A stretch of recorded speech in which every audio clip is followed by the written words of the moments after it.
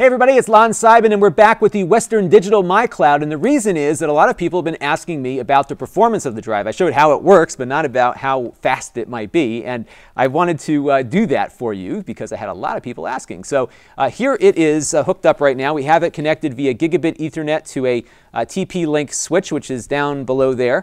It's a gigabit switch, and we have our stock Ethernet cable that this thing came with, and my Mac is connected with a Cat5e cable and a Thunderbolt to Ethernet adapter. And what we're running is the Blackmagic speed test, and what this application is for testing the performance of video drives, or drives for recording video. So as you can see here, we're not going to do much better than low def for recording, but that's actually not a surprise for me. I am actually impressed with the speed that we're getting. So it's writing to the drive at about 25 to 28 megabytes per second.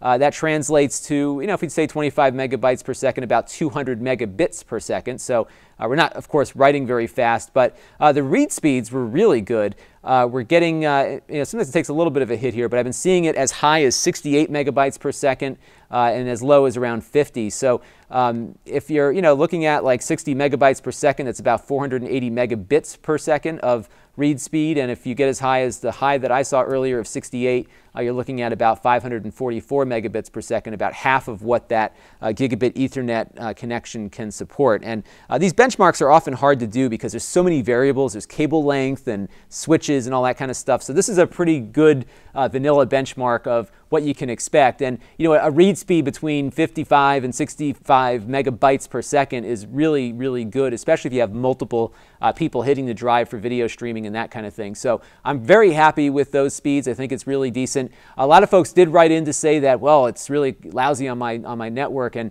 a lot of times when people are streaming over wireless, you're going to see a variety of different performance levels, and there's so much that goes into that. How far away you are from the access point, what kind of wireless connection do you have, how much interference are you getting. There's a whole host of problems that happen there. Even like the newer wireless N, which is a lot faster, the speed degrades the further you get away. So it's often tough to get these things working properly, or at least getting them working very fast over wireless. And I would say that the best way to use this thing, especially if you want to get the full performance that you just saw here, is to connect it via gigabit Ethernet. But I'm pretty impressed with how it's working. I've been running this test now for the last 20 minutes or so, and it's been holding up quite well. So no complaints there. So yeah, so I think it's good. It's certainly a lot less involved than having a PC dedicated to serving files in your home network, and I like the compatibility, and it's really it's been a nice little addition to my home network here. This is Lon.TV, and thank you for watching.